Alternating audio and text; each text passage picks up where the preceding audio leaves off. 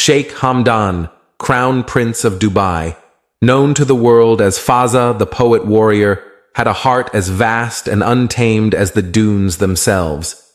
Yet whispers swirled about who held its key.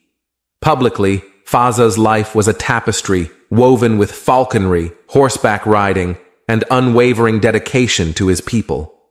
But beneath the surface, his poems spoke of a yearning, a love as fierce as the desert sun. These poems, signed only with the pseudonym Fazza, became a portal to his soul, each verse a brushstroke painting a portrait of his hidden love.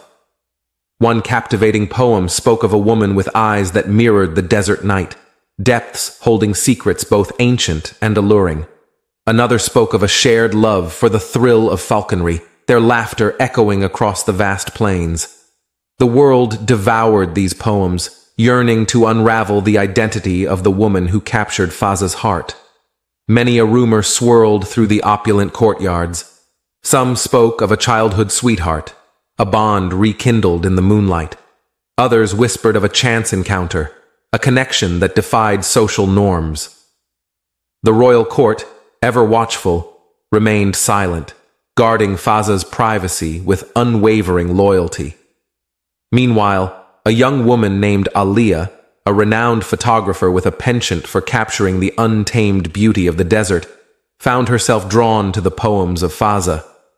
His words resonated deep within her soul, mirroring her own love for the wilderness. Aliyah embarked on a personal project, photographing the landscapes Fazza described, hoping to bridge the gap between reader and poet.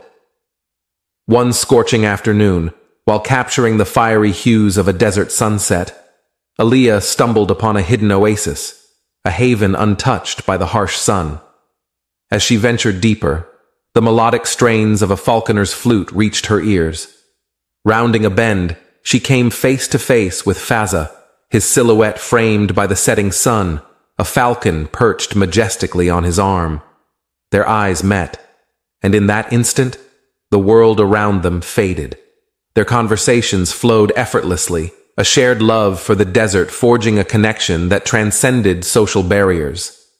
Aliyah learned the man behind the poems, his wit as sharp as his intellect, his kindness as boundless as the dunes.